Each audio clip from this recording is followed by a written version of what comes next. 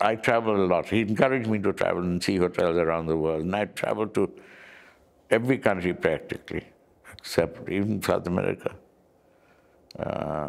Rio, Buenos Aires I didn't go, but all over Europe. I didn't go to China and Russia. But otherwise I've traveled all over the world practically and seen many, many hotels, new and old, and learnt a lot, talked to various people, owners, managers. Yes. That taught me a lot. I think the hotel industry is, like most industries, not that simple. You have to know, main thing I think is people. Yeah. Many people ask me, what is your biggest asset? And I say, our people.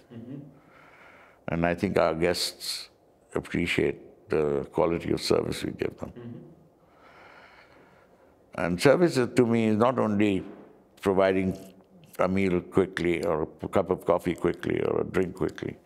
I think service is how you treat the people, your guests. You have to be polite, you have to be gracious. And I think that is something that our company is, I think everybody understands. That is what we've concentrated on. It's not that the physical attributes are important, but my father used to say you can make a hotel out of gold. I've quoted this many times. Solid gold and nobody will come if you don't give proper service.